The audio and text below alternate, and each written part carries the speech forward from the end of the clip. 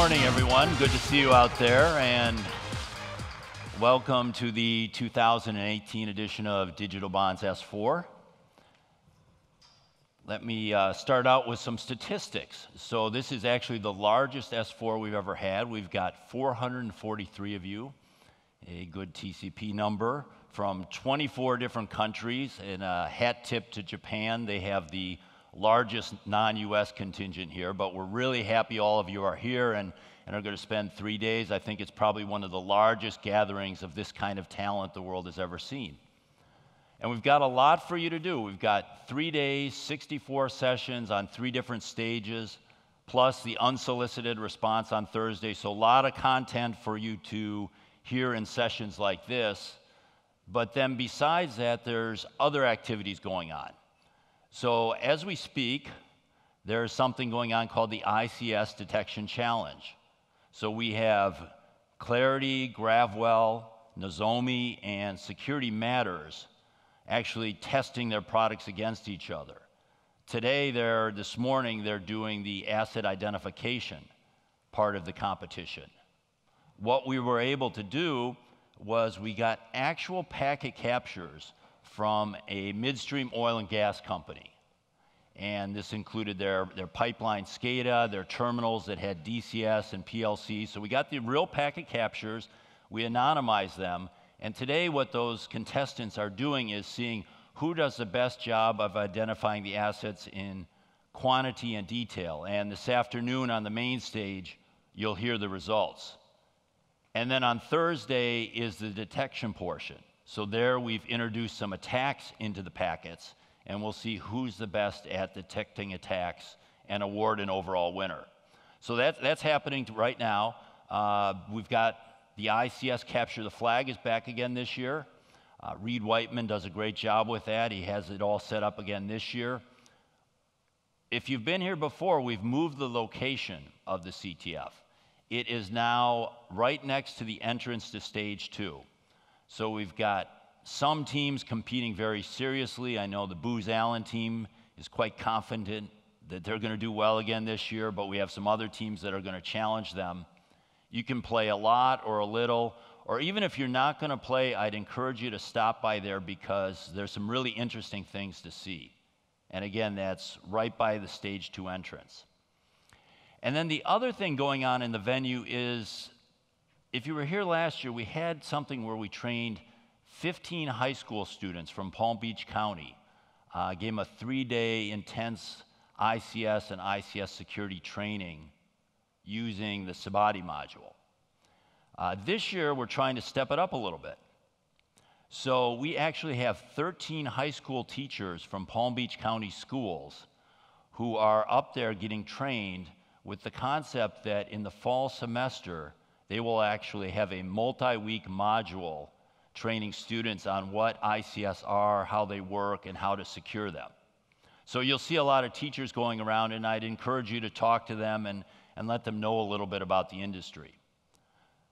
So there are a lot of activities going on here at the event today, but we also have social events. We've got the welcome party tonight, the Cabana sessions on Wednesday, tomorrow, and then the craft beer bash on Thursday. Because I'm sure you have attended other events, one of the main things about an event is getting to know your fellow attendees, reestablishing or creating new relationships. And we want to set up an environment and time for you to do that. So those are very important. And I think you'll find that we do things a little different here. They're quite unique, fun events. So that's what we have in store for you over the next 3 days. Sometimes we have a theme for the event. And this year we do have a theme for S4. And I like one-word themes. This year, if you've seen it on your lanyard, it's try with an exclamation mark and a question mark. Now, if we had sent those lanyards to be made maybe 3 days later, we might have substituted that Y for an I. Because as you know, we had Triton and Trisys, and I just started calling it Tri ... because there were so many different names. But it's a good thing that we didn't do that, because the folks who gave us that great acronym ICSJWG, the DHS, NCC, IC, ICS cert, decided to call it Hat Man. So it's a good thing we didn't switch. So what do we mean about try? I know this audience. I know a lot of you out there. I'm going to meet the rest of you, but 30%, well, maybe not 30, maybe 38% of you are thinking of the Yoda quote when I said try. But really, the only reason I put that picture up there is I take every opportunity I can to show the Death Star fire pit. Because that's going to be at the welcome party. And I haven't even seen it yet. I've just seen the pictures, and I'm really looking forward to see that. But with all due respect to Yoda, I think he's a little bit wrong in this case, because you are going to not be able to do anything if you don't try. And this would seem to be obvious, but actually in the ICS community, we have a history of not trying when it comes to security. We went almost an entire decade from September 11th for the next 10 years without trying to solve the actual problem of securing these systems. I'm not saying we didn't do anything. We put firewalls between corporate networks and the ICS. We deployed antivirus. We had backup and recovery capabilities. So we helped restrict who could get to them, but solving the fundamental problem that these things had no authentication or integrity was something that we made almost no progress on 10 years. So the people like myself, after 10 years, were embarrassed that we hadn't made any progress and didn't want to see that happen again. We had a small number of people. The first 10 years, I can't think of anyone who actually was trying to solve the problem in a 3 to 5 year time span. That started to change in 2012, 2014, but it was still a tiny percentage. 3% is probably generous. And Stuxnet certainly helped, raised awareness that this was seriously an issue, not just a pipe dream. But then we actually saw some progress the last 3 years. And there's a cause to be optimistic. We're still not at over 50% of the people thinking we can do it and need to do it, but we've got a solid 10%. We're seeing executives care about this problem. You'll see at S4, you'll see examples of SDLs in place by vendors for 5+ years, secure PLCs and other level 1 devices, secure protocols. This is all happening now. So it's finally happening that we're doing this. And in a sense, we could declare victory, right? We have solved the problem. We are now going to have systems that can be secured.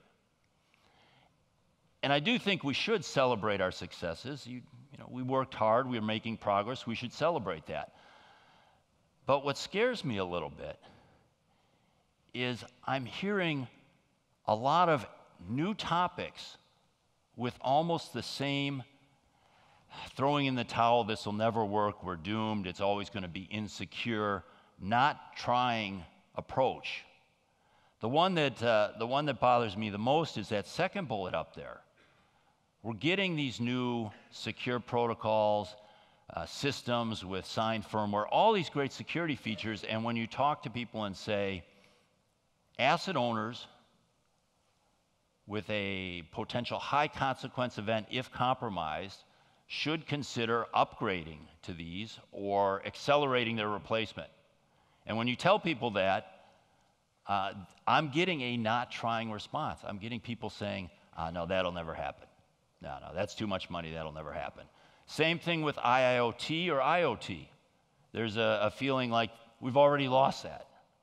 There's nothing we can do on that. So what I'm asking you to do is, while you're here, approach this as if we can actually solve these problems. Okay, we've got a lot of smart people here, a lot of experience here.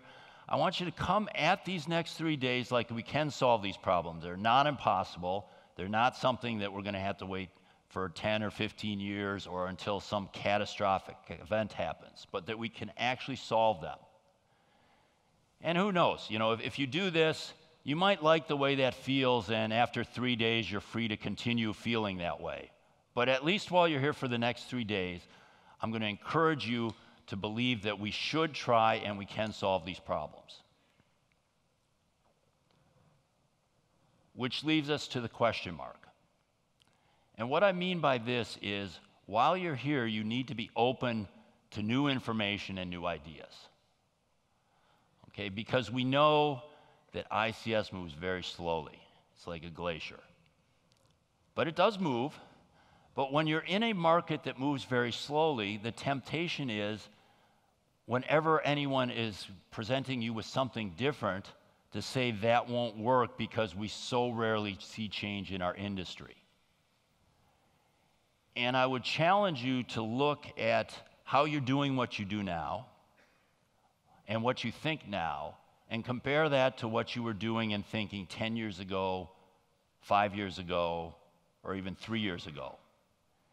If it's the same, if you're saying the same things and doing the same things, I would encourage you that you need to be open to new ideas and information. And certainly while you're here, you should do that.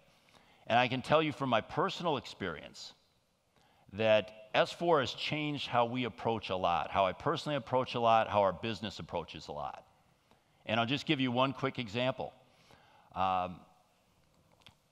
Through the presentations you see up there and others here at S4, we have really focused a lot more on consequence reduction. We've been doing assessments of asset owner systems since 2000, so we're in our 18th year of doing that. And I'm sure a lot of you have done assessments. You end up with this really long list of things that need to be done, especially if it's a new system that doesn't have a ICS security program. And what we would always do is we'd create a priority based on efficient risk reduction. We'd say, what should they do next with the next dollar they're going to spend or the next hour they're going to spend to reduce the risk? And say, okay, do this first, this second, this third. But the way we were doing it was really focused on security controls, which is something to consider, but that's the likelihood side of the risk equation.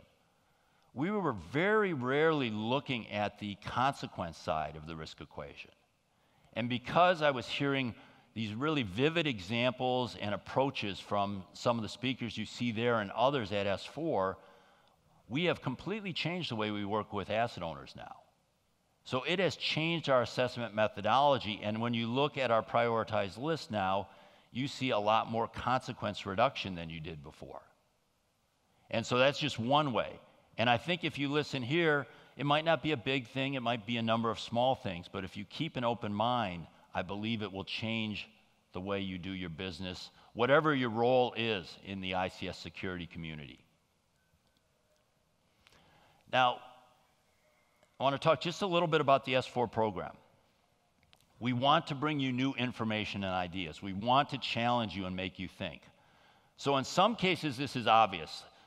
For example, we have some debates where we have two people, one on each side, arguing with each other. For example, we have, should you have an enterprise secure operations center or an OT-specific secure operations center? So we have debates. We also bring in a lot of related field talks, specifically on the main stage, because there's a tendency, you're in this ICS tunnel and you're pulling in all this information from the same people with the same background. And we want to bring in people outside of your vision. And you see some of the topics there that'll be covered. So you'll see a lot of those on the main stage. And hopefully those will spur some ideas. And then the last thing is we try to bring in people with differing points of view. We try to bring people in with things that challenge the conventional wisdom. And I will tell you that there are 3 sessions that I just think are completely wrong. I violently disagree with what the speaker is going to say. And they are, no, I'm not going to tell you what they are. You'll have to guess. But you might say, well, wait a minute. Why would you put someone on stage when you think they're dead wrong? And it's because the person that's coming on stage is making an excellent case for that point of view. And I think we should all listen to things that maybe we don't think are right, and maybe they'll change our mind. Maybe we'll still think they're wrong at the end of it. But we're going to really challenge you with different points of view and different topics. And I hope you all come here with an open mind.